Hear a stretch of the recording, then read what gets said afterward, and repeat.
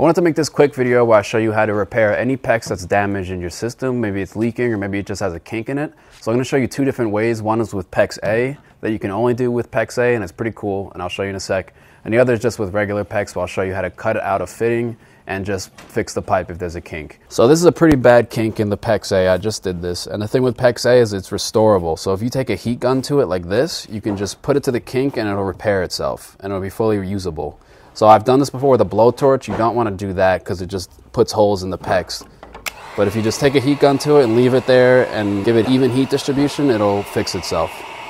So now I want to show you a regular PEX if you have to replace a kink like this. This is a particularly bad one. I don't know how this would happen exactly, but if you're on the job site and something goes wrong, you can just cut it out, and I'll show you how to do that. You're basically just gonna want to take your pipe cutter, cut out the bad section, and I got a bad cut here, so I want it to be nice and even. And then you can just take a fitting, and if you have extra PEX to pull through, you can bring it all the way, or you can just cut out more PEX and make the extension. But I'm going to use the crimp right here, put it on this side, put another here.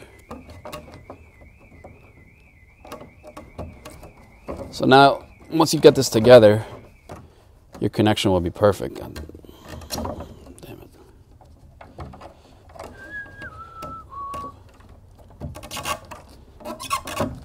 Easy. See? I'll take this crimp tool.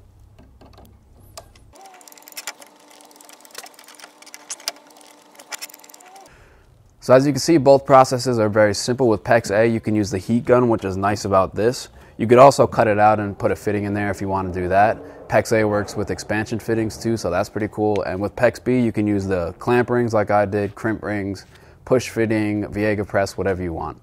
And if you like the video, then subscribe and like the video.